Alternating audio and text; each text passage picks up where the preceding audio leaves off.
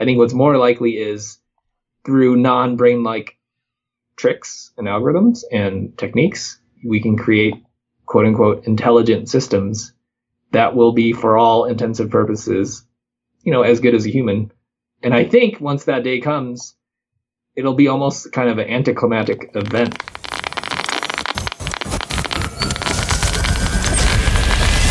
This is Brain Inspired.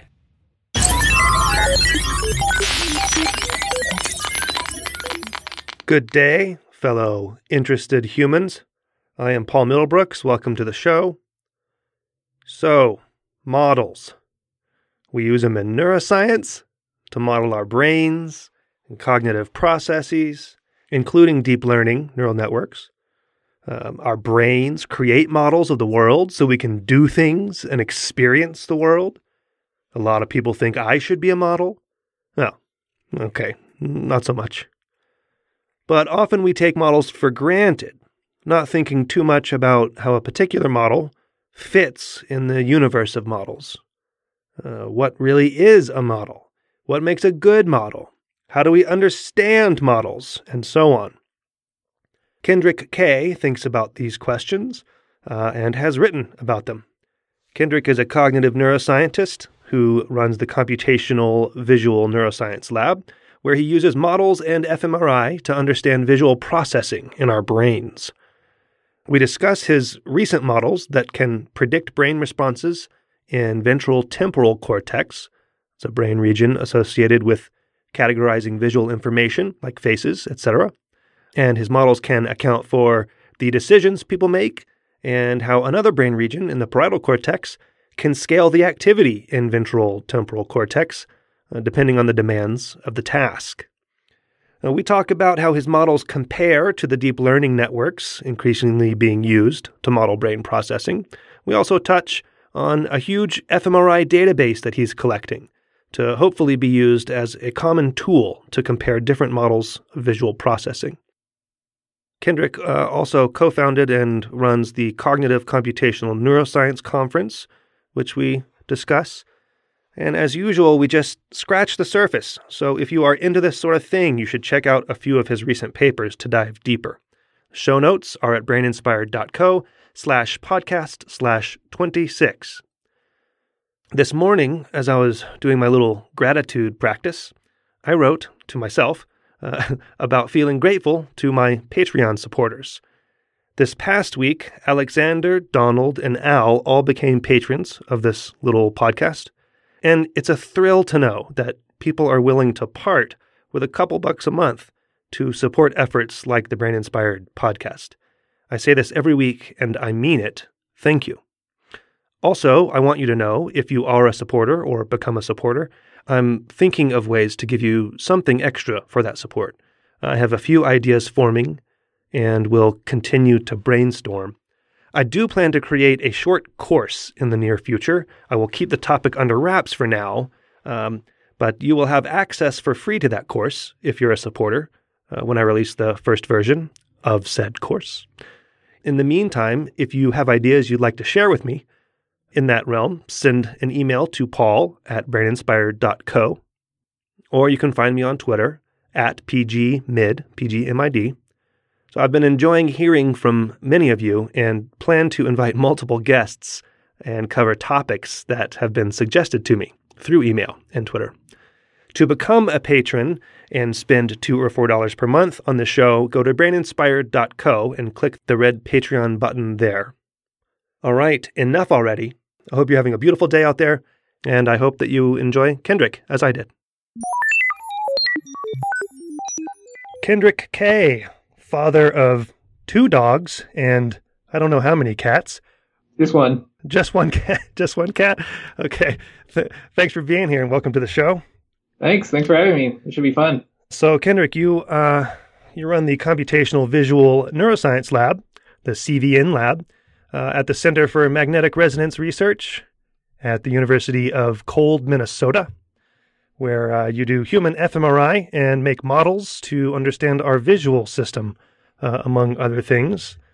I know, however, that you did your undergraduate work. I guess you majored in philosophy. And the last episode I had John Krakauer on, and we spoke a little bit about philosophy and its usefulness in neuroscience and science in general.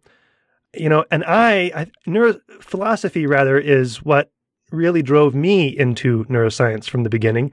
I was really into philosophy and then realized how useless it was, and then got really, really into science. And now I guess we're all realizing how useful it still is. But so how did you transition from philosophy to psychology and neuroscience? Good question. Although I'm not going to answer that for a minute, because I'm going to do a philosophical move on you, or turn. Oh my God, I'm sounding like a philosopher now. Which is, you were saying something like, "Oh, you used to think it was useful, but now it's not." But the question is, what is philosophy? Because what are we? Its definition of terms, maybe that's really important. And what is the definition of philosophy that you're using right now that causes you to say it was useless? And there's at least two, off the top of my head, there's at least two very different ways you could mean philosophy. You can mean philosophy as it is traditionally done as an academic pursuit in your undergrad or in graduate school, et cetera, et cetera. Or you could mean philosophy as a way of thinking and pursuing, like thinking about definitions and implications of definitions and making sure that we're clear on logic and the kind of theories we come up with and blah, blah, blah about the brain. Well, see, I think that's the more useful type of philosophy that is going to be useful moving forward. And it's interesting you're talking about definitions, because we're going to be talking about models pretty soon too. But I was into the latter kind of philosophy in the beginning. In fact, I may have permanently borrowed a book on existentialism from my high school library that really set me down that awful tract, Wait, but the latter definition is the one that you started to hate at some point in your life? No, sorry, the former. I meant the former. Yeah. Right. The first, it as an academic pursuit. And certainly, maybe we share similarities there, because I was a official philosophy undergrad, and I was thinking about doing a PhD in philosophy. Wow. And to the point of I was about to send in an application. And I think I tell the story often. But basically, I was about to, and I was only held back by one of my favorite philosophy professors. And he, I think, had the judicious advice of take some time to think about it. And is this, I was just a senior in, undergrad. Is this really what you want to devote the next N years of your life to? So I did step back and I guess ultimately decided not to apply. As a philosopher would. Step back and think about it. Yeah, certainly. So I did avoid your question. How did I transition? I guess, that was the answer. Yeah, I transitioned by realizing there's a thing called a brain and that we can study it, which is not that much of an exaggeration, I don't think. I guess, in undergrad, I was interested in philosophy of mind. So maybe not hugely off base here. But my, background in the study of, well, let's use blanket terms, psychology, so behavior and kind of theories as to cognition and stuff, and neuroscience, like biology, I had very little background in either, or I neither had background in either. Right. However you want to say it. And so the decision, I guess on my part, was sort of made with very little information. I really didn't know much about the brain or psychology or neuroscience. I just decided, people do study it, so maybe it might be fun. And so that happened. And fast forward to present day, and now we know all about the brain, right? I think, these are, topics you can shoot the shit over. Are you half empty or half full on the brain? And I think I would fall on, we're actually on the half full side. We do know, of course, you can have cranks who don't believe anything about our current understanding of basic biology and brain stuff. But I think on the whole, if you ask people there are a lot of quote unquote facts. There are things that I think we all agree on. And I would say in general, there's a lot that we know. That's a good attitude. So, okay. So we have a lot of stuff that we could talk about today. I kind of want to just spend a couple minutes talking about the Cognitive Computational Neuroscience Conference. So I had Nico Kriegeskorte on, a couple months ago maybe. and he participates in that conference. But you are a co-founder of it. Is it with Thomas Nezaralis that you founded it? That's right. Well, it depends on how you define found, haha. But yeah, he and I kind of were drinking beer one night and bandied about this idea. And I mean, must have been 5 years ago now. And yeah, so maybe it kind of grew from there. We kind of both thought it might be worth doing, and then exactly what form it would take is unknown at that time, but we slowly grew the group into what it is currently. So what is it currently, just to recap for people who maybe didn't hear that episode? It is a relatively small conference. I think last year there were 400 or 500, maybe 400. The first year there was more, maybe due to the location. It was in New York City. I think we had more than 600 people come. So I'm not sure that is small anymore. But the second year we did it, which was just a couple months ago, was a little bit smaller scale. And its stated purpose is to try to attract people from different fields, like actually different fields, like people from machine learning and artificial intelligence, people in what you might consider neuroscience, which is, of course, a huge field in and of itself, as well as what you might call cognitive science, which maybe you might want to term psychology, or people who maybe primarily focus on behavior and understanding cognition through careful behavioral experiments. So yeah, it's trying to bring different groups of people together, which is hard, but I think we've made some progress. And logistically, the conference is evolving a little bit in terms of abstracts and papers and posters. And we definitely have tried to include new types of way to interact at conferences, like little funny events, and not just funny, but hopefully productive and interesting experiences of ways that people can kind of gather together in little groups and exchange ideas and hopefully form collaborations over the next several years. So, okay, very good. So, and this next year it's going to be in Berlin, I know. So that'll be interesting to see what kind of turnout you get there. What does it take to start a conference? It seems like a really big ordeal. It is, but I was about to say it's not actually that fun. It's exciting at some level, but it's also very boring in terms of the mundane things you have to do. Right. Can't you outsource those things, though? Yes and no. I mean, it comes with the usual downsides of involving more people in an endeavor. Like, the more people you involve, yeah, they can bear some of the workload, but unless they know exactly what you want and the bigger picture, there's a overhead to bringing people on. Too many cooks spoil the broth, that type of thing. Yeah. So yes, theoretically, some of it can be outsourced, but at least the first few years, maybe things will get more solidified. And obviously, there are conferences that are bigger and more established that, maybe they have their act together and can kind of glide more than it's been. But it's been a lot of work.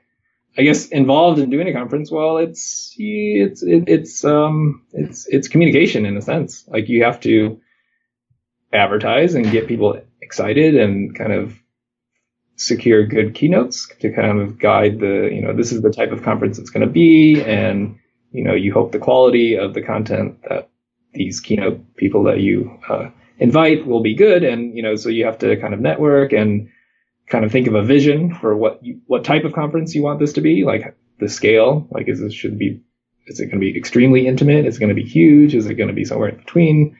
And then I guess maybe the more exciting and fun part of it is designing what it actually is. And again, alluding to the traditional conference is like, okay, there's posters and talks, and that's basically it, and maybe a few long talks.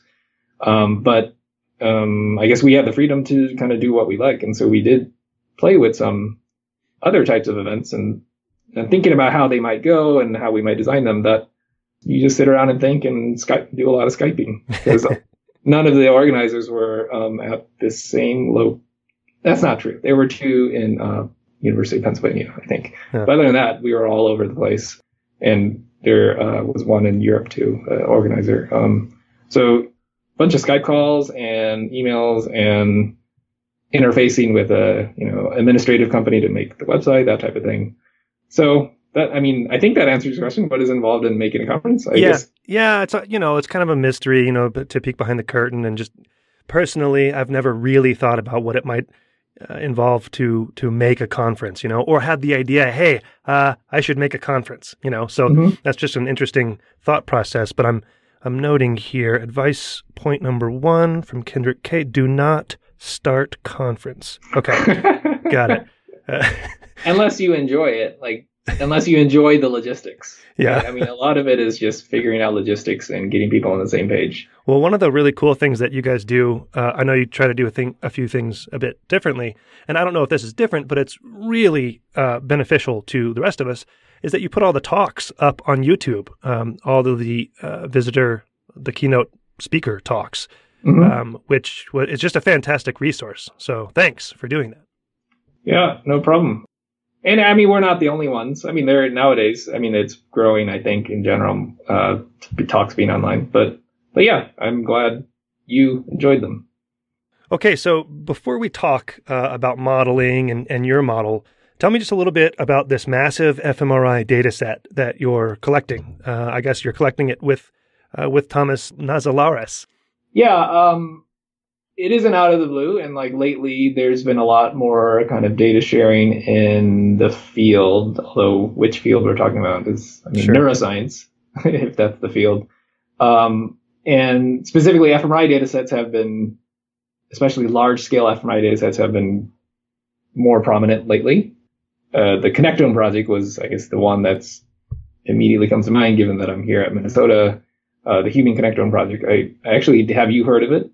The Human Connectome Project? Yes. Yeah. Okay, you've heard of it. Yeah, so large-scale fMRI collection projects makes a lot of sense, and data sharing, many people argue, is a good thing, and et cetera, et cetera.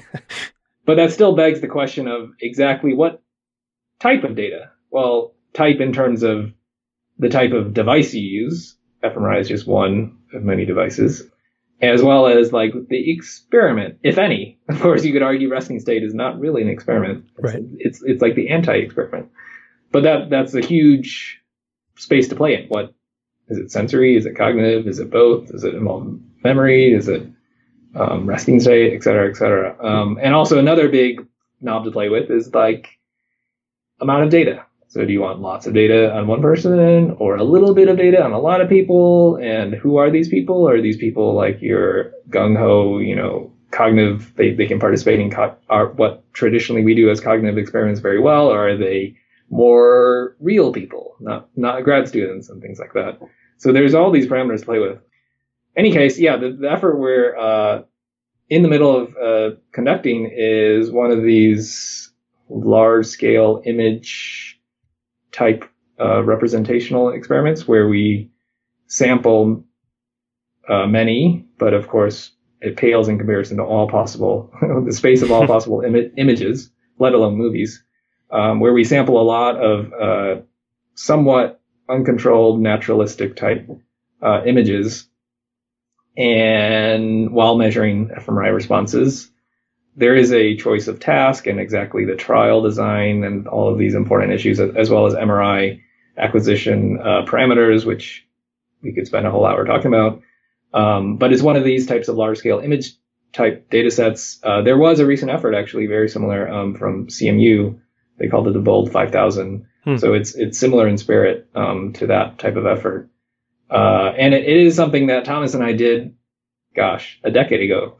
Actually, 13 years ago, we kind of did one of these data sets on ourselves, and it was very different to the one we're doing now. And we hope this new data set will be many orders of magnitude better, but that's something I've been working on lately.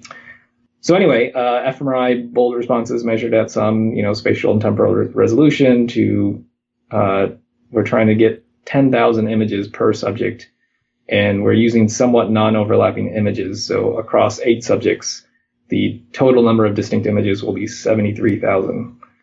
All right. That's the scale. So 73,000 is not a million. What it would take to get to a million, that's harder. Yeah. I mean, it's a matter of time and money, and both the subject's time and your time, right, as the person at the scanner operating, and money in terms of paying subjects, scan time, money, terabytes of disk space, money, That's computer money. It's probably a lot of sleeping in the scanner. Although I guess they're performing some tasks too, right? No, we are paranoid about that. Like that is one way in which efforts like this will be a failure. No, but I'll tell you every single stimulus trial, the trials, we require a button press, which is some indication they're awake. Yeah. And trying to do the task. Hopefully and we also have tabs on, there is a right answer, at least on the task that we, do. So we do have some checks on that. But response rate, they're not falling asleep. So far it's been 99% was the minimum performance across the 8 subjects. So they are at least awake and looking at these images and making a judgment. So that's good to go. I'm not worried about that. Okay. So you're going to collect this huge data set that's, it's a lot of data of very good quality, and then you're going to put on a competition, right? Yes, that's one of the purposes. And I guess the point of this data is somewhat that it doesn't have one specific point. It's kind of this trade-off of you can do a whole experiment and get a lot of time and effort into one experiment that does one thing. And I am totally fine with that. And in fact, many of my most recent papers are more in that direction. But this particular data set, we're calling it the natural scenes data set, which is not a super sexy name, but it's NSD. This thing is more of a general data set that can support many different scientific directions. And this competition type thing is one of the ways you could do that. You could say like, hey, if this is a really high quality data set that people trust and believe, then you can use it to compare different candidate models of, say, visual processing or visual representation. And one of the strengths of fMRI and the acquisition we are doing is a whole brain acquisition, which is not like what we did 13 years ago. So it technically covers the whole brain. So if there are, hopefully we can find good signals even in regions that are not super well studied, like thalamus and subcortical structures, cerebellum, hippocampus, things like that. Or at least not well studied from the visual point of view. Right. So people are going to be able to create models, and this data set is going to be open to the public. So people will be able to create models and pit them against each other. And are you having the competition at the CCN conference that we just talked about? Yes, but exactly when and how, we haven't really figured that out. Gotcha. Just to acquire this data set, let me just tell you about the scale. Not that you need to get into all the details, but sure. We are trying to get 8 people to come back 40 times. Oh, my God. Yeah. So that's once a week for 40 weeks, which is essentially a year. And so it requires a huge amount of commitment. And some of these people are, in science, not in my lab per se. Right. So maybe they're motivated just because they understand how valuable this is. But not all the subjects are like that. So, just ensuring or maximizing the subject's happiness is really important, I think, for this kind of endeavor. Back when we did, Thomas and I scanned ourselves, and so obviously we were motivated and we were not worried that we were going to drop out of our own study. But nowadays, that's not, at least for this effort, it's not the same. And to appreciate the scale of it, it's pretty difficult to get an undergraduate to come back even twice, huh? For what? For any sort of fMRI scanning experiment. I mean, I know for EEG experiments, when I was at Vanderbilt, I was part of an EEG lab as well, and it's just like pulling teeth to get the subjects, who are mostly undergraduates, just to come back, once, Yeah, no, you were asking, I think, me that question. I don't really know because I've never done that type of... Yeah. But I guess I'm learning from your experience that you can't trust undergrads. Well right. Actually, no. I don't think it's violating privacy. Yeah, one of our subjects is, I think, undergrad, or maybe even more than one. They may be diamonds in the rough. Well, good luck, man. Good luck with that. Oh no, don't say that. No. I vacillate between extreme pessimism and optimism. So you'll make it. I know you'll make it. So that's great. So that you're collecting this huge data set. It's ongoing, and it's when do you project it'll be collected? Turns out the scanner will be decommissioned in November. Oh, so even if it's not done, it's done. I mean, of course, we can port it to another scanner, but there are all sorts of reasons why the data may not be exactly comparable. So we really don't want to go down that route. So the answer is it's got to be done by November. Okay, good. Well, we'll check back then and see how you're feeling, if your optimism came through. So, Yeah. so I also want to mention this recent manuscript that you've written. It's a preprint called Appreciating Diversity of Goals in Computational Neuroscience. And this is all about modeling goals and just as it says, appreciating different goals of models from different researchers. And you guys actually put a survey out and had lots of people respond to the survey. Lots of modelers respond to the survey.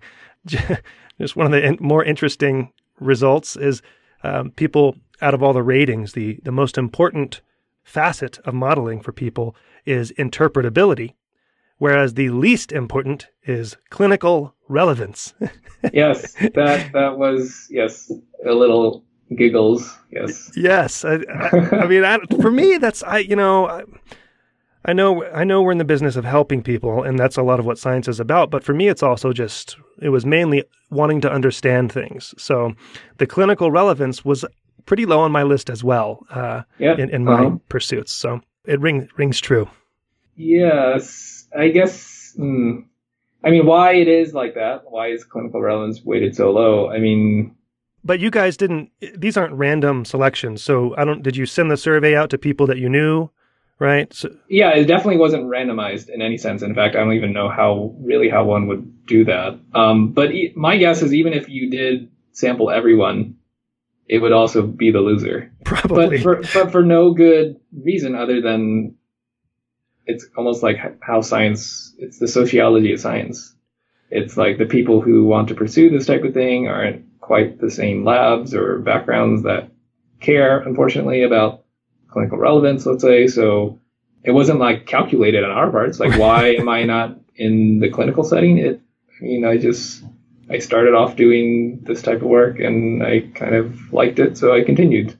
It wasn't like I started at the beginning and said like, hey, I actually don't care about clinical work at all. So I'm going to go down this other path. No, I mean, it's unfortunate maybe. And efforts like conferences and other grant writing and things like that. I mean, that grant writing. Well, that's the thing, is it's really important in grants, but maybe not in surveys. Well, there's what you say in grants and what you actually think. Sure. Yeah. I'll be sure to edit that out, Kendrick. I don't mind. Everyone knows this. Everyone knows this. That's true. So anyway, are you guys looking to publish that in a journal or? Yeah, we hope so. I mean, it's kind of a semi-cute thing, but we don't mean this as a joke. Like we truly mean what we say, and we did do this survey. It's obviously not a official randomized, whatever, carefully crafted formal survey, but it's not super informal. It was semi-formal. And so it's not very long. It makes I think, important point. Oh, you even do some principal component analyses on the results. Pretty in-depth stuff, actually. Yeah, we're hoping it gets published somewhere. But, we all have our primary research programs and stuff, Right. Well, let's talk about some of your research here. So we're going to dive a little bit into the details, not too deep, but some of the nuts and bolts of a recent model or trio of models, really, that you published. And then we're going to bring it back around and talk about models in general and compare it to, the deep learning networks that are so popular today. Okay. Mm-hmm. So in your 2017 eLife paper, it's called Bottom-Up and Top-Down Computations in Word and Face Selective Cortex. And this was with Jason Yateman.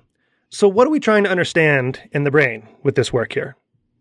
That paper was a bit of it covered a lot of ground, but I would say the main focus there was disentangling what you might consider bottom-up driven responses in these particular brain regions versus what's more cognitive. And it isn't a completely novel, general research direction. There are many papers that, attention and how it impacts sensory responses is, long been studied. But in terms of like the modeling world, if you're a modeler and like you come from the traditions of like neural networks or visual object representation, whatever, like you often ignore the kind of the top-down stuff. Obviously, I'm not saying people don't know that it's there, but maybe you just, for the time being, just kind of ignore it and just don't worry about it. So this paper, I guess, tries not to ignore it and tries to say something about to what extent can we kind of understand both aspects of how these, sensory and both cognitive processes affect the data that we record. And we did focus, I guess we did want to look at these high-level visual regions specifically, but theoretically you could be interested in this topic in other, sensory regions, auditory regions as the obvious candidate. And hopefully I will convince someone somewhere to explore such ideas, but also in the auditory domain, because I imagine it will be a similar story, but of course that's just speculation. But an auditory domain, gosh, I mean, I just thought about it, but scanners are so noisy. Does that affect an auditory experiment? Yeah, certainly. It's something that they grapple with. And in fact, postdoc in my lab that's her primary research area. She does do auditory fMRI, which is not as big as visual fMRI. And it does suffer from technical problems like, yes, the scanner is beeping at you the whole time very loudly. And hence you have to somehow present your stimulus either in silent gaps, which changes the MR acquisition, and obviously that's not optimal because you want the MR data. Or another approach is just full speed ahead and just play the sound on top of the scanner noise, yeah. And then think about whether or not you need to compensate for it in the data that you get. Interesting.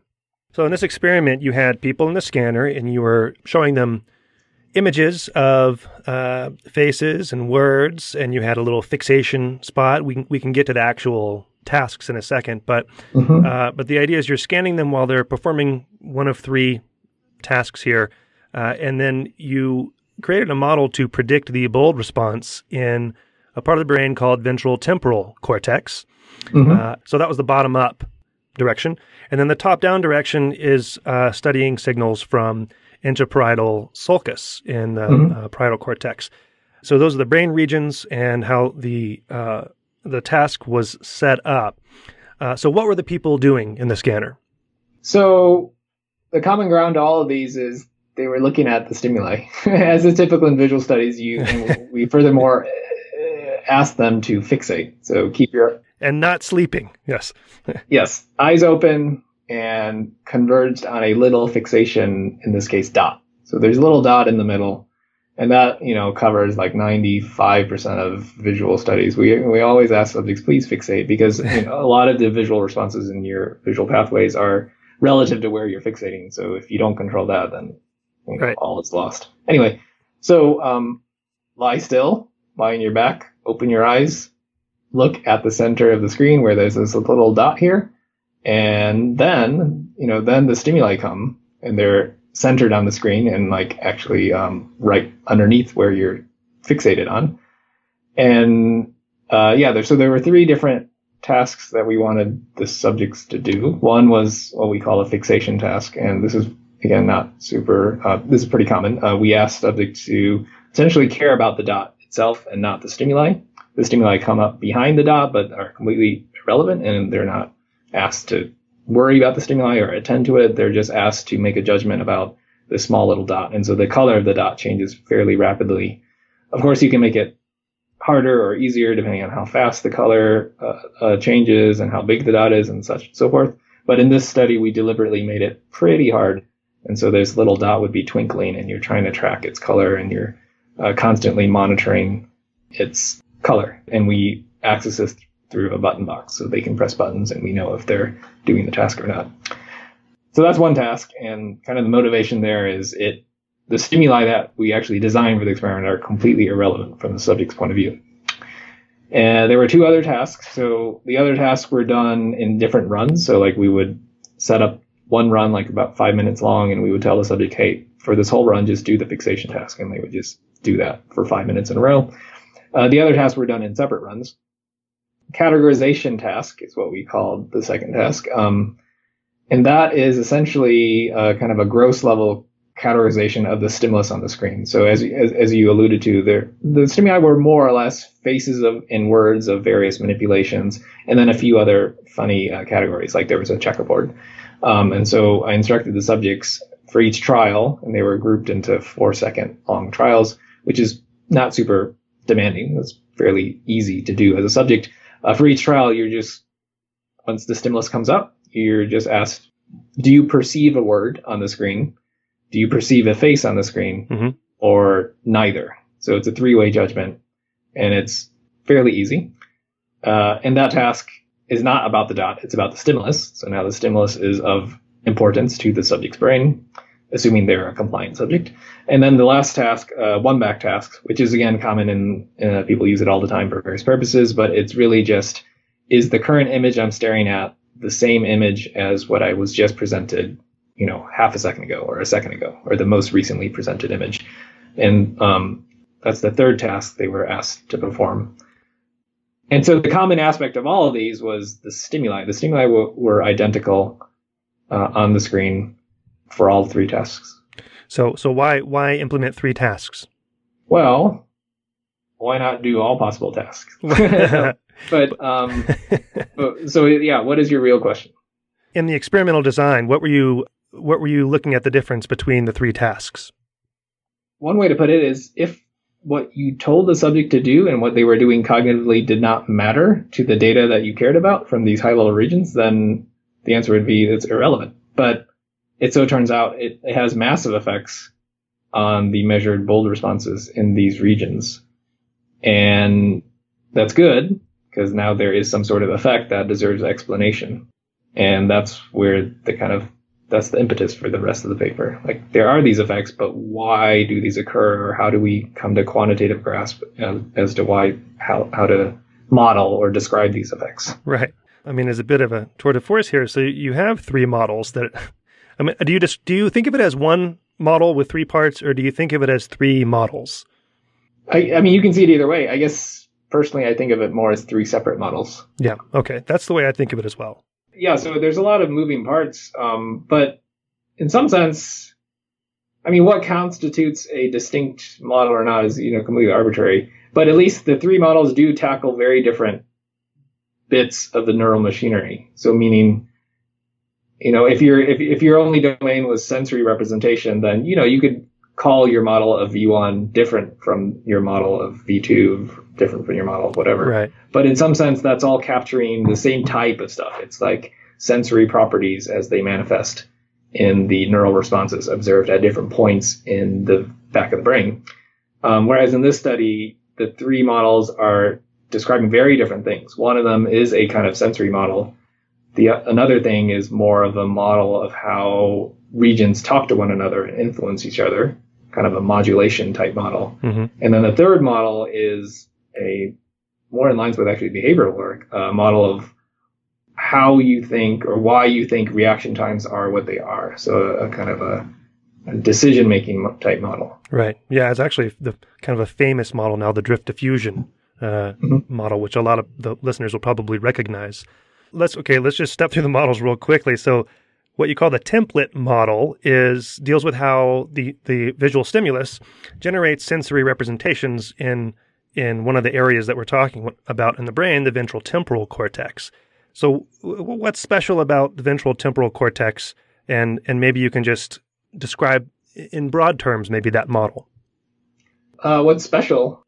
Well, I'm sure you've had people on the show about and talked about, the ventral stream. So ventral temporal cortex is maybe just the human jargon that we like to use, as opposed to inferior temporal cortex, which is the analogous region and macaque would be. Right.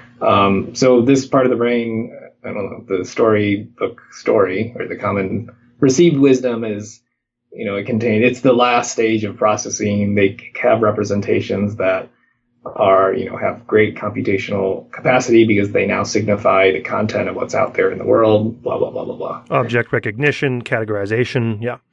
So that's the part of the brain. And then you're, I think, asking, what's the nature of the model? How does it work? What are the nature of the computations?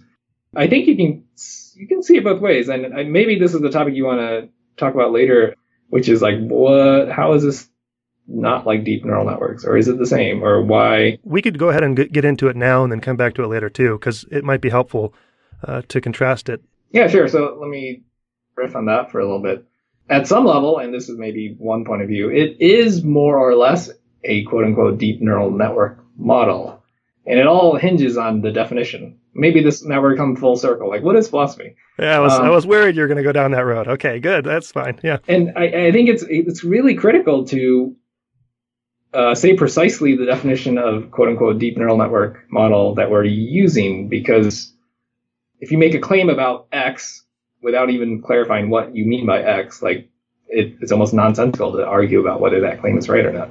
So from the point of view of the architecture, so if we talk about the computations that happen from, the raw stimulus representation, people say pixels, but, ganglion cells or whatever, it is a deep neural network in the sense that it consists of a cascade, a series of quote unquote simple linear filtering type operations followed by quote unquote canonical nonlinearities. And in the eLife model, it's a two-stage one, so there's two sets of these. So it's linear, and then some nonlinearities, and another linear step, and then some nonlinearities. So at some broad level, it is one. Of course, there's another way in which it's not at all like one. It's not at all like the extremely flexible, many parameter, very complex neural network in the capital N sense that you can train to and optimize the weights to perform certain tasks. It's not at all like that. 40 layers deep. Yeah. Right. So would you say that it's less brain-like, that it resembles a brain less than a deep neural network, superficially anyway, because you have all these different network nodes, the units, and then, passing information forward along a cascading layers? Yeah, actually, you're bringing up a subtle distinction, which I think is really important when we're shooting the shit about neural network models and whether they're biologically accurate and this and that. I think what you're saying is, given one of these, multi-layer with many units and trained on many images, to that flavor of deep neural network model, there is certainly a sense in which you can point to a layer and say, like, that is, roughly like area V1, or, you're in some sense trying to model, like create a artificial, or in your computer, instantiation of the constellation of neurons that we know exists in your brain. So if you take that point of view, yeah, certainly the eLife paper is nothing like that, because it's not formally, actually, you could argue one part of the model is like a whole layer of V1 neurons, but at least the reason I'm trying to develop this model is not really to propose as a, in silico replica of a brain at some level of abstraction. It's more a claim about what the core computations actually are. Specificity, I guess, is the key point here, that makes the responses measured, using fMRI. So the kind of mass activity we find in this high-level region, the point of the model is to kind of make specific claims about that, as opposed to be a full-fledged model of the entire visual system. So that actually links with the modeling goals to the preprint. And I guess the point of the preprint is, like, it really depends whether it has value or not. Well, it kind of depends on what you were trying to do. What were you, when you construct one of these computational models, and they can come in all sorts of flavors, like, what is kind of the ultimate purpose? And the eLife model shares architectural similarities, certainly, to deep neural networks, but it has maybe a completely different purpose. Maybe that's probably going overboard, but a very different purpose. Well, I should say also in that the modeling goals paper, I mean, you give advice to people writing these papers that they should just explicitly state the goal of their model, so as not to confuse anyone, and so that then people can judge the merit of the model based on the goal in light of the goals of the model. Yeah, certainly. And I think, well, I'm a fan of just stating what you mean and admitting the limitations of what you're doing. Or like if you're not trying to do X, then I think it's totally fine. Yeah, we're not trying to do X. That wasn't what we're trying to get out of this model. And maybe it stinks at X, and that's fine. But it's really good at Y. And like that's what we think in this study, in this lab or whatever. That's what we're trying to do. I think just being clear. I think it goes full circle back to the definition thing. Like, let's just clarify what it is we're talking about and what it is we're trying to optimize for when we spend some time developing this computational model. Yeah. Okay. So this is the template model, just to bring it back to kind of where we are in your paper. So this template model performs operations, things, to throw some terms, like divisive normalization, et cetera. And it can predict the responses in the ventral temporal cortex. The fMRI bold responses that are the observed data are predicted by the model. So that's the template model. Now, why is it called template model? Oh, it's maybe to evoke some, I think, reasonably accurate intuitions. So the filtering stage that's common in convolutional neural network models is, you can think of as performing kind of a template match, insofar that the weights are the template. And so the thing that drives the downstream neuron that's using the afferent weights is most activated by a stimulus representation that matches the weights. So it's just designed to, so the choice of word was just to evoke that type of idea. So I guess the intuition here, but like for a face selective region, if you believe this model, it's as if it is computing a matched template of like, is the current, how similar is the current stimulus to something that is canonically a face? So that kind of intuition is what I think the computations perform. Speaking of models that are not mimicking the brain in silico, the drift diffusion model, which so I worked with stochastic accumulators. So I've done a little stochastic accumulator modeling. And among people who use these, so I did research in frontal eye field, and in frontal eye field, you see a neuron ramps up its activity and reaches a threshold. And then once it reaches the threshold, an eye movement is elicited, right? And the drift diffusion model of decision-making is not brain-like at all, at least the psychological version of it, where I'm not sure if I can paint that picture very well in a podcast, but essentially the toy model, you start off kind of in the middle with an upper bound and a lower bound, and then this variable can drift up to the upper bound for one decision or drift down to the lower bound for another decision. Obviously, neurons don't work that way, but it's a really good model that can predict response times and decisions quite well. So do you want to just talk real briefly about how you guys implemented this in your work? Sure. I guess I'm more qualified to talk about that. I thought you were maybe going to ask me about my opinion on what you just said, but I maybe withhold opinion there. Sure. Anyway, so so I guess we are a bit of a newcomers to the decision-making literature. So we did a very rudimentary version. I guess what I'm saying is drift diffusion model comes in many different flavors. Yes, it does. Yeah, I'm not denigrating the model, by the way. I'm trying to just describe it. So right. So so conceptually, it's beyond the sensory representation. So stimulus comes in, your brain does some processing of the stimulus in order to extract something useful in theory, and then let's say that's the job of a visual cortex.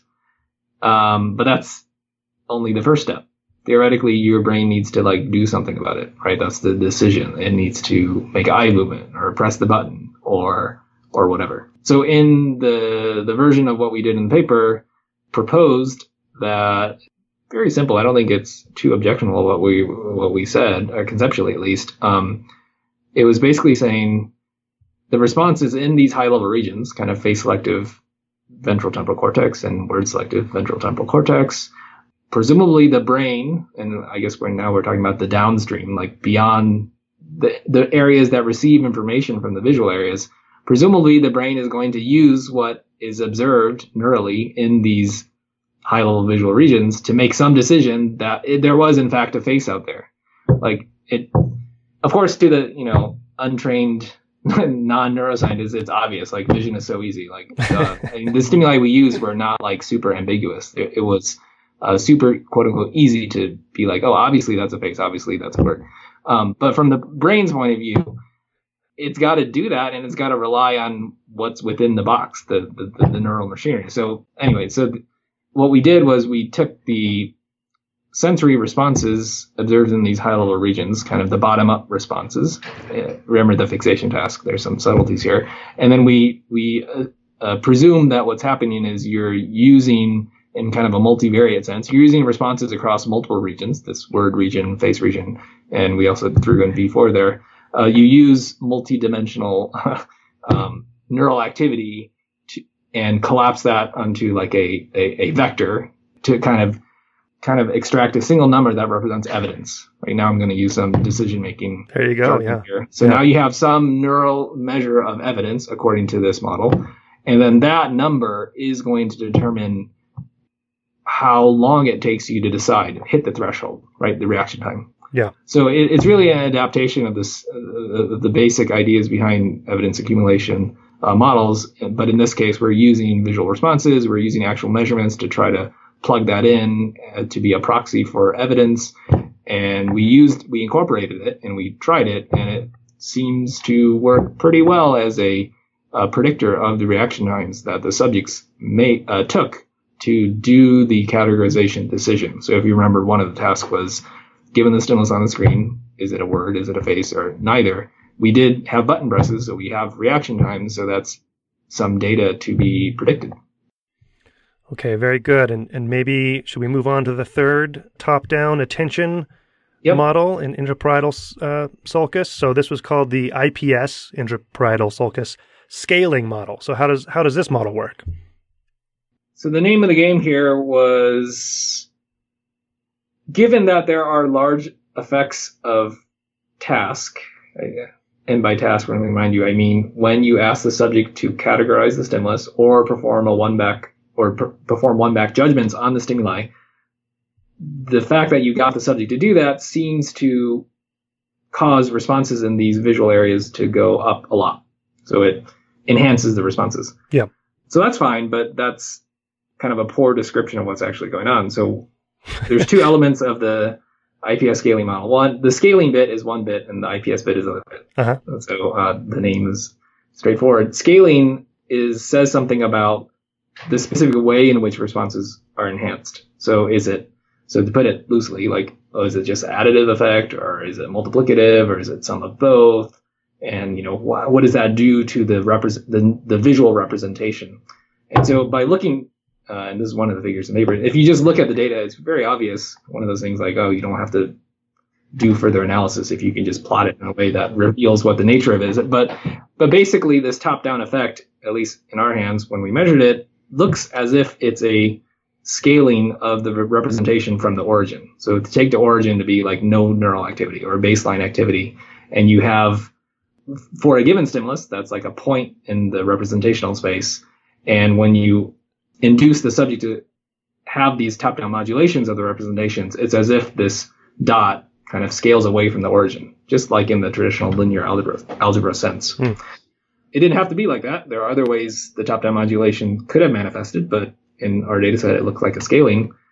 And then the other element was the IPS bit. So we say that the task scaled it, but what is the task? Task is just some set of instructions you told the subject. So really, it's the subject who's scaling it. Well, which part of the subject? Well, somewhere in their brain, there's some brain region that's imposing this effect on the visual cortex. And so we did a little connectivity flavor analysis to kind of identify a candidate region, and that being the IPS, which itself is actually a very large region, and there's all sorts of further more fine-grained localization type questions of exactly which part of the IPS and so forth. But for the purpose of the paper, let's just treat IPS as one entity. And anyway, so it looked like we could use essentially the activation level of the IPS as a proxy of how much top-down scaling or modulation is getting applied to these visual regions. All right. So that was a lot. So that was the three models from the paper, which of course people can, I'll link to it in the show notes. So there's obviously a lot more detail to describe. But so that's great. So you have this template model where you determine how a visual stimulus generates the cortical activity in ventral temporal cortex via bold response anyway. You have this drift diffusion model, which is the decision process itself from how the brain uses the sensory information and the representations in areas like ventral temporal cortex to then make a decision on. And you have this IPS scaling model to implement this kind of top-down attention task-based activity. What are we missing? Does that sum it up?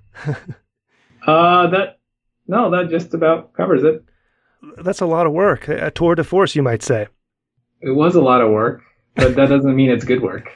Well, sure, but all work is incomplete. I know that, right? So, I mean, are you continuing to hash out this model? No, so without being facetious, yeah, I do think it's a bit expansive in its scope. As I kind of alluded to before, you could do a whole study just on visual representation. You could do a whole study but just on attention. You could do a whole study on decision making, and people do this all the time. Yeah.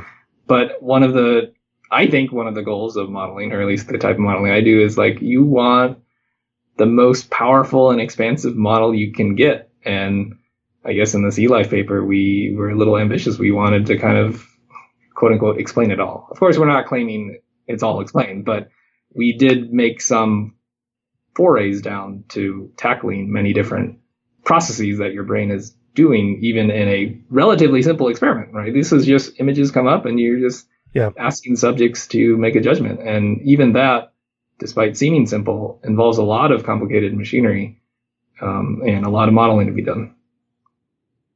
Can we step back and talk about modeling in general now? Sure. So you wrote this paper, Principles for Models of Neural Information Processing, and this is in Neuroimage.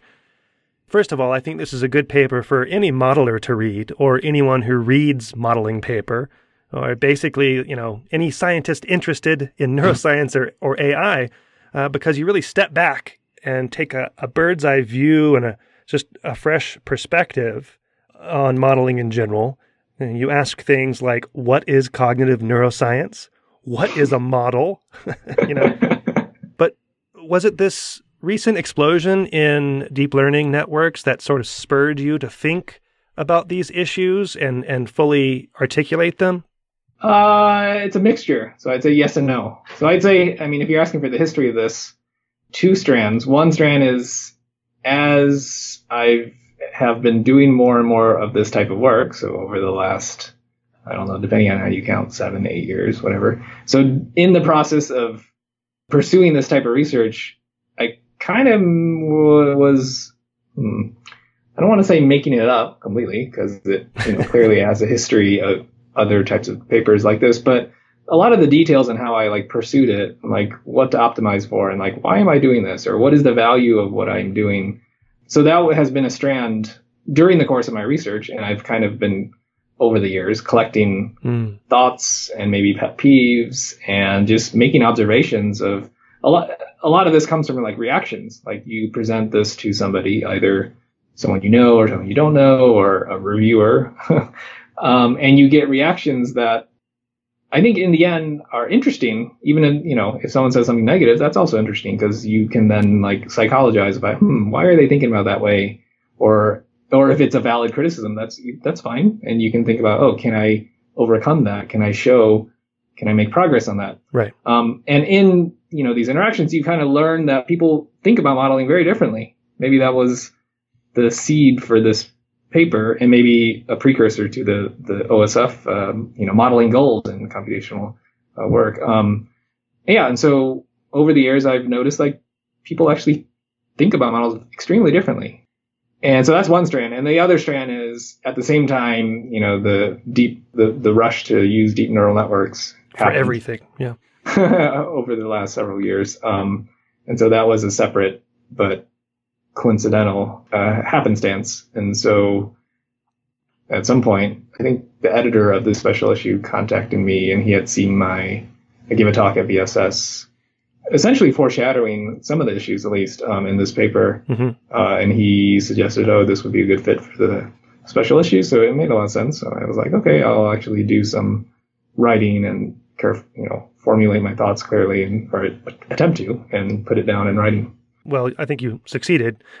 So this really does bring us back to the philosophy and definitions, right? So I mean, maybe a good place to start is the question you ask in the paper: what is a model? Yeah, I gave a very satisfying definition. I heard from the reviewer. My definition was it's a thing that describes another thing. Yeah. Oh, right. Well, you're verbatim. It's a description of a system. Is your loosest definition of a model? Yeah, and I don't mean that tongue in cheek. I like that definition. I don't know. I mean, it's very generic, but I personally believe that is what it is I am doing when I do all this modeling work. Right. It obviously has no specificity to the brain, let alone sensory type work, whatever. But I think that's, in the end, all that models do.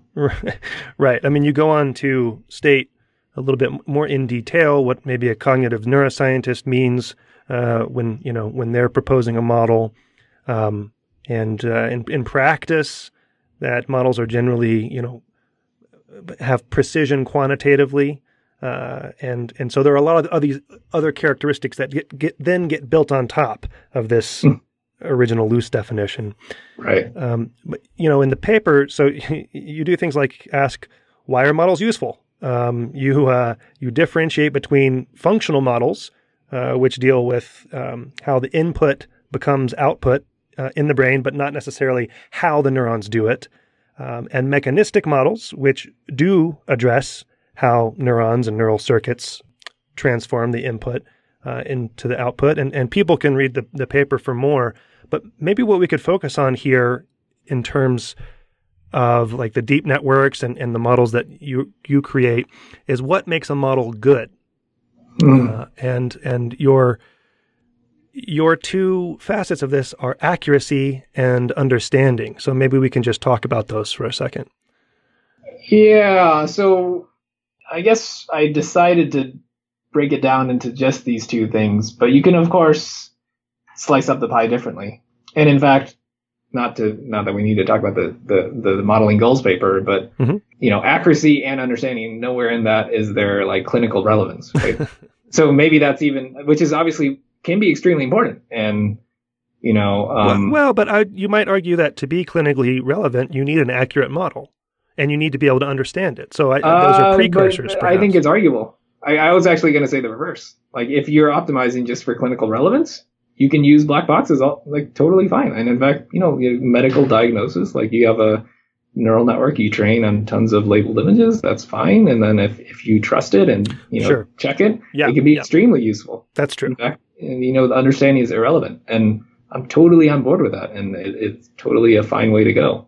I guess I was thinking in terms of treating the mechanisms of neural circuitry and treating disorders. Right. And I do try to allude to that a little bit. Like, we get our data and like we sit at our computers and like develop our code, but like, are you actually going to go surgically resect this part of the brain based on what you think, based on your little computer code? I mean, that's a high bar. Yeah. And, and I would agree to really reach that bar. You got to both be accurate and really understand the parts of your model and that, so that you can trust it. Okay. So accuracy is pretty straightforward. So the model architecture, you make the point that it might not actually map onto the brain, right? And that's fine. You can still have an accurate model to predict experimental data. But understanding and... hold on. I want to go ahead. Back up for a second. I guess of the two, accuracy is maybe a little more straightforward, but it is also, it can be very tricky. And I thought that's where you were going with your example. So if you have a multi-layered neural network with tons of units in each layer, et cetera, one way to check the accuracy is, let's call it a large-scale regression problem. So you just take all the units in one layer, say, and just like use them as features in some kind of large-scale linear model, and that's totally fine if that's where the way you want to go with that, and certainly that can work well. If your goodness metric is like, can you find some linear combination of these artificial units that seems to match well some actual biological data? And so that's fine if you define the rules of the game to be that. But alluding to what you just said ago, that goodness metric has nothing to do about the architecture of your model. In other words, you could change the architecture, the number of layers, exactly how they're wired together. You could substantially change kind of the innards of the model while still preserving this, regression metric. And so long story short, I want to say what counts as being accurate you can actually have a long discussion about that. Do you mean accurate in the architecture of the model? Do you mean accurate in just being able to quote unquote regress or predict data? Right. And there's other ways of, representational similarity analysis is like a different way of quantifying a real system or an artificial system. And that's yet another different way in which you could mean a model to be accurate. So I don't want to say the accuracy question is super straightforward. In fact, you could talk at length on exactly how best to declare victory. Let's not complicate things here, Kendrick. Come on, man. So one of the things that you have mentioned, and I think you mentioned this in your VSS talk on this topic and in the paper, is that one of the things that deep neural networks suffer from, currently at least, is in understanding, is in knowing how they work. Now, there's actually a lot of work being done now to attack this, kind of black box problem, as it's called, but a lot of people call them white boxes or, glass boxes, because you can actually monitor every single unit, right? And you can't do that in the brain. Mm-hmm. But, what are your current thoughts on our ability to understand what deep neural networks are doing and sort of the fallout from that? I'm actually not super up to speed on the current literature, but I'd say great. If people are working on maybe more in the AI field, ways to visualize and or analyze and or understand the general principles behind these types of convolutional networks or the various other types of networks out there, I think great. Yeah, that's what I want. So maybe we can just talk about what it even means to understand a model, right? So you go through a few topics, things like, do you know how the model behaves? Do you know what happens if you tweak some of the parameters, The architecture, can you identify the important parts in the model? So there's all these different levels of understanding that you point to. And I guess I'm just trying to get a sense of here's the question. Why do you hate deep neural networks so much? That's not a real question, but deep networks in some sense can be said to be accurate in that they do great on predicting things, right? But like you said, the architecture itself may suffer some accuracy. But then in our understanding is where you seem mostly concerned with deep networks. Is that right? It is right. One way I would informally describe it, since that's what this is I guess it's just obsession with like the details of like every little thing. So either on the data side or the model side. So on the data side, we get data of all sorts of types, but in the end of the day, we can stare at like one or two data points a lot and really worry about why is this neuron or brain area or neural population exhibiting activity a little bit higher in this one in B than A. And you could spend all day thinking about that and coming up with possible explanations for these two data points. And maybe I'm obsessed with that kind of scale of worrying about or understanding the data. Of course, two data points on the flip side is really boring. Really, you don't want to just know what's happening in these two data points, these two stimuli, or these two conditions, or these two subjects, whatever. You also want to know 9,998 other conditions, and you want to also make sure that your model is doing a reasonable job for all the other ones. And likewise on the neural, like not just this neuron, but is this a general model that works really well no matter what? So to achieve that kind of level of specificity, well, I like that type of stuff on the data end. But you can also apply that maybe on the model end. So parameters, these numbers that have to get set in order for some model to actually do something, you kind of want to know, like, well, if you want this level of specificity, like what every parameter does and why and how it actually interacts with the whole system, the whole model, to actually generate the output that seems of interest. Maybe that's an obsession, but that's kind of how I think about it. It's a good obsession to have if you're, doing science. So, I mean, there's a completely different. Let's say you're treating neural networks as let's use the term statistical nonparametric tool. Sure. Right there. I mean, especially if you choose them to use them instead of a more structured method like logistic regression or linear regression or, SVM. If you're just saying, okay, I'm happy to throw in these hidden units. They do nonlinear things because I put them as activation functions. But at the end of the day, I don't care because I'm trying to say, do a diagnosis or I have supervised labels. And, in that regime, I don't actually care about the parameters at all. If I'm put on my statistician hat and I'm trying to, solve this kind of real world engineering quote unquote problem. And that's totally fine. So again, this kind of links back to the goals. But I don't think that's what, let's say, neuroscientists who are interested in using deep neural network models for neuroscience, I don't think that's the goal that we should or do have. But I just wanted to mention that because that is certainly a reasonable research thing to do. And in that regime, I couldn't care less about understanding the parameters. Right. Well, they're great tools in neuroscience for those sorts of things as well, decoding the brain. And so, but in terms of understanding the brain, that is a different question, using them as proxies for the brain, for instance. So they're not going away, deep learning isn't going away anytime soon, So in terms of using them to understand underlying principles of the brain and how brain gives rise to mind and all the big questions, what is your outlook on that compared to models like that you're implementing, right? My outlook is maybe not as critical as you're imagining. There's some happy medium. As we kind of alluded to earlier, the eLife thing, at least the stimulus part of it, right? It's technically a multi-layered neural network architecture. So it is kind of like a deep neural network.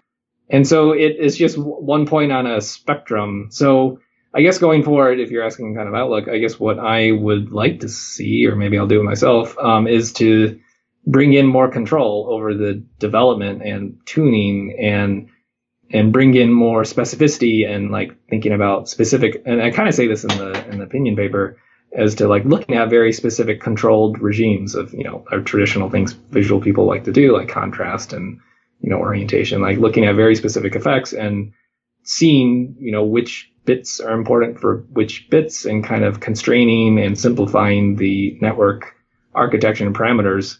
And there's no reason that can't happen. And with large data sets, kind of like this natural scenes thing, once you have enough data on the biology end of things, as opposed to computer vision-y type things, you can start using the data to, tune your complicated many parameter model, which is also fine. And then, if you go down that route, the name of the game, I think, will be interpretation or understanding, understanding which, this data set is good because it provides information about these parameters. And lo and behold, we can learn those parameters and, understanding what those parameters do as opposed to the untuned state, right? Contrasting the, maybe pre-trained based on kind of supervised learning, computer vision-y types things, that's fine. And then you could start there. And then you could, quote unquote, train it to become more biological. Of course, there's many details there. And then it's a very interesting question, what changed? Obviously, the parameters changed, and there are a lot of parameters. But we want to know, I think, exactly in what way did those parameters change? So anyway, that was kind of a rambling response. That's what we do here on the show. That's great. Rambling, yet somewhat coherent, hopefully. Okay.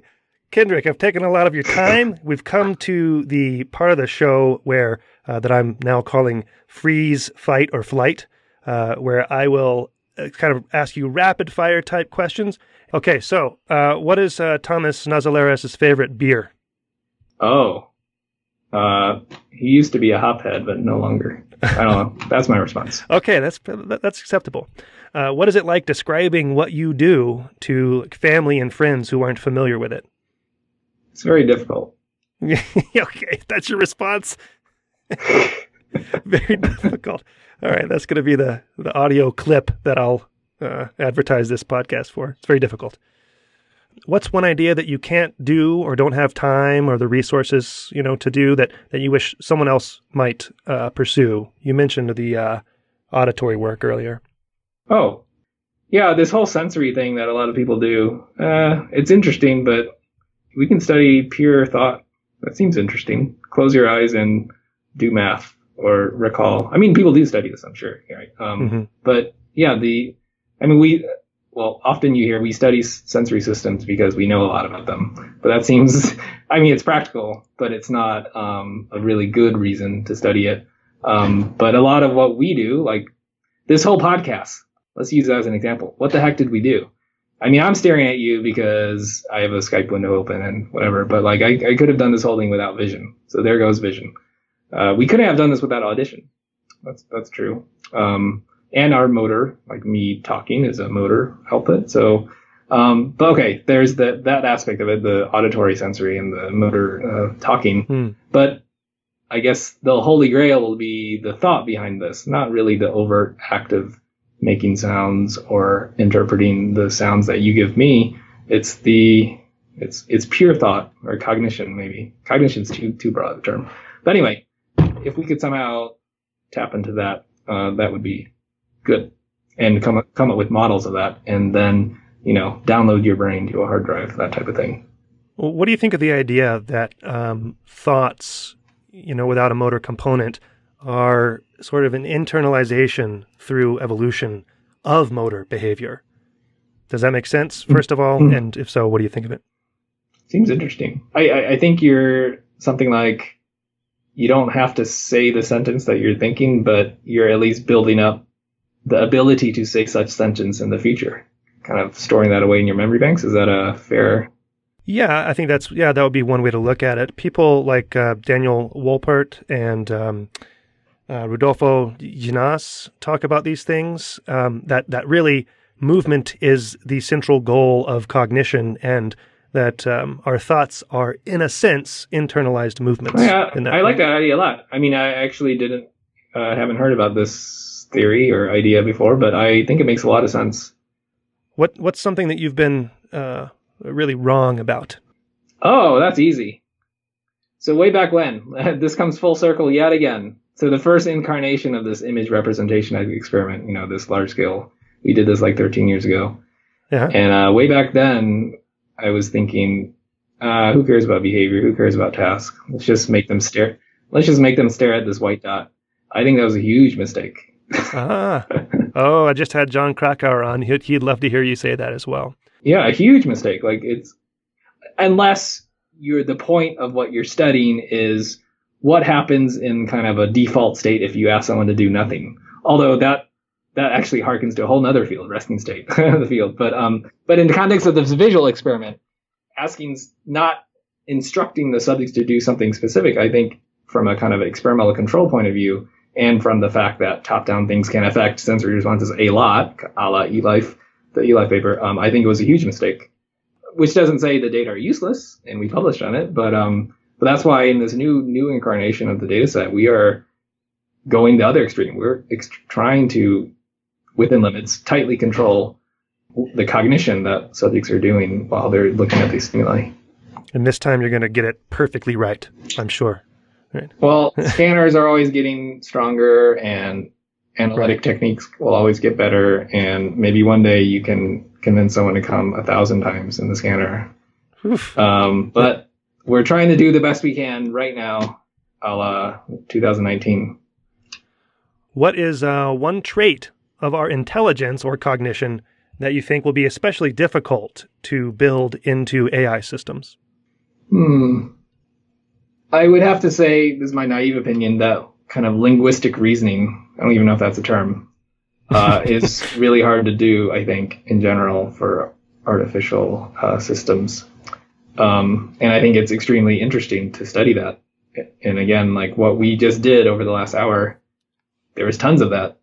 What's something that you think will come out of neuroscience or AI that someone might think sounds crazy? So okay, what is a realistic outcome that I think might happen in the future that we may be shocked by? Or that if you're telling someone over beers, they might think, oh, you're crazy, for thinking that. Actually, well, not to take your time either. But I do have a response, but it's not about neuroscience. It's about artificial systems.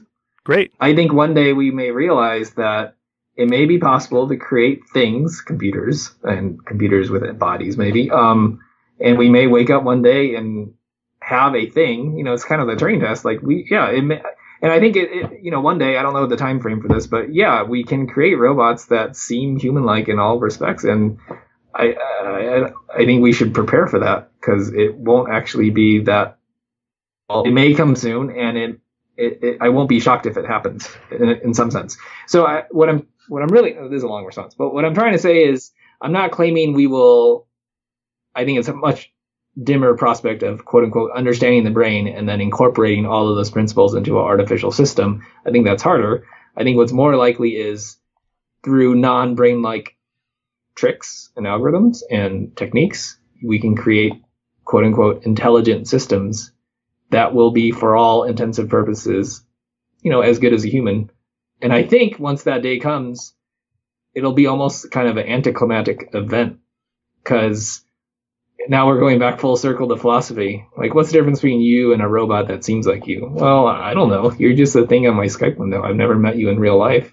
And if you're a robot underneath what looks like skin, I guess that's okay. And I can treat you ethically, and I can interact with you. And, as long as you don't do something crazy in return, like, that's okay. I can coexist with you. I think that's a perfect place to leave it. Kendrick, thanks for all the time today, and going deep with me in your models and in deep network models. Great. This was really fun. And thanks for having me on.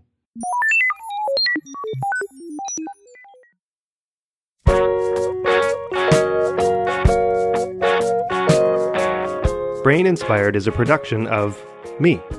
You can support the show through Patreon for a trifling $2 or $4 per month. Go to patreon.com/braininspired, or go to the website braininspired.co and find the red Patreon button there.